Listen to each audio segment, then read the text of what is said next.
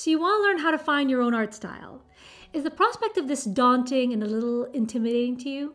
Well, you're not alone, because I think that a common misconception that many people have is that an artist's style is somehow magically bestowed on you and that it's some sort of passive thing that just comes to you like some sort of divine calling.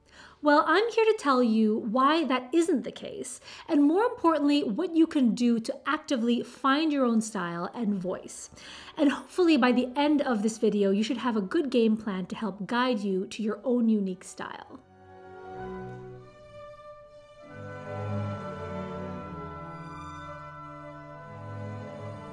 Hi artists, and welcome back to my channel. My name is Margot and I am a professional artist with over 17 years of experience running my own art-based business.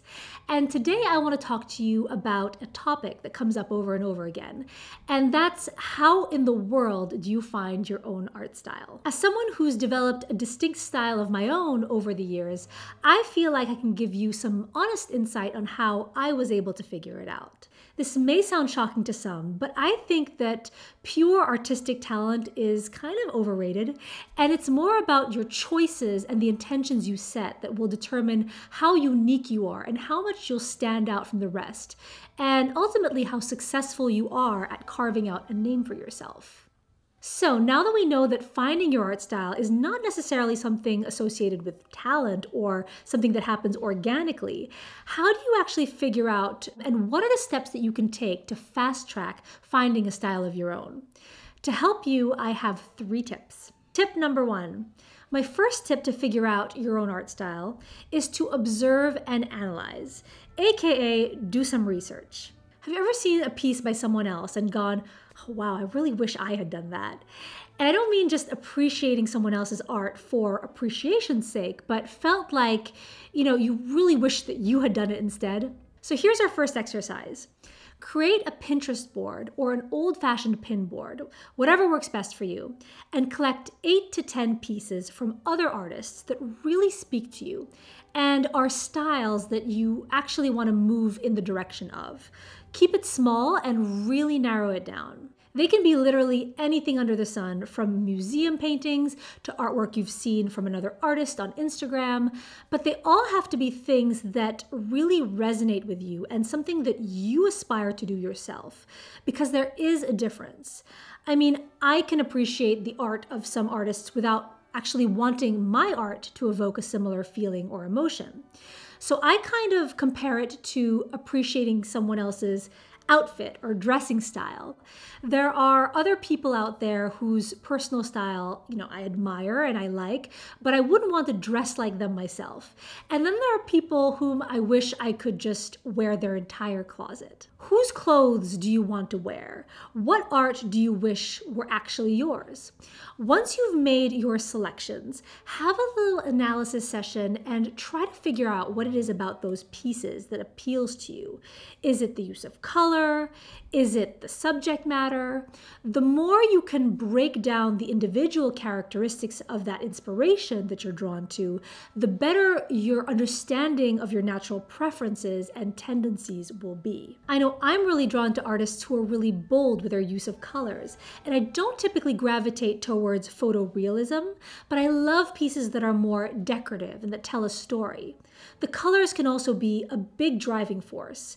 What we're trying to do here is to establish a correlation between these different pieces. What do they have in common? We're essentially connecting the dots. So now that you know what you actually like, you could try incorporating some of those aspects in your own work. And I'm not saying to copy anything, but you can bring some of the flavor from this mood board into your own work. How would you approach it? Are there things that you would do differently? Try creating a piece that could fit into this little visual world that you just created. Doing this soul searching and even maybe journaling it will help move you in the right direction. Tip number 2. Now that we know your likes and preferences from this mood board exercise, next step is to uncover your natural tendencies. So what does that mean? Well, every person has things that they do that are, a lack of better words, weird. And that weirdness is where things get interesting. When I was starting out painting my ballerinas, I used to get really nervous painting the human figure. Very often my figures would look noodly and have really odd proportions.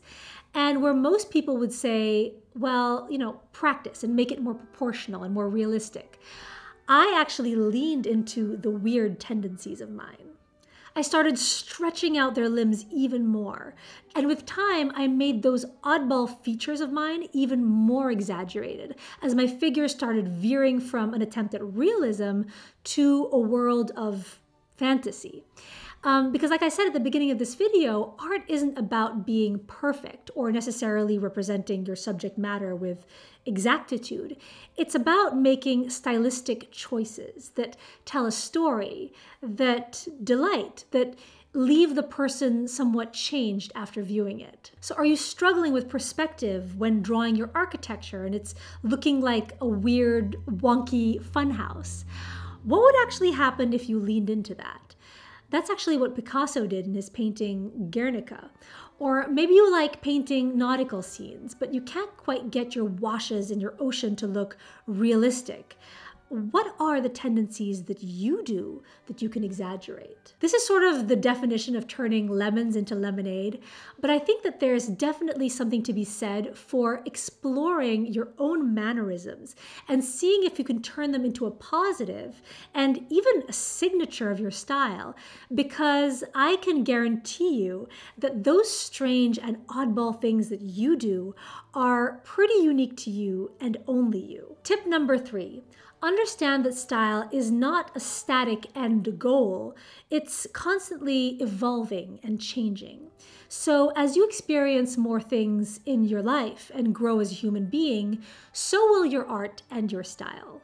So the style that you're practicing right now may be different from what you end up painting in 5 years' time. I know mine is. Maybe your style will change drastically. Maybe it won't.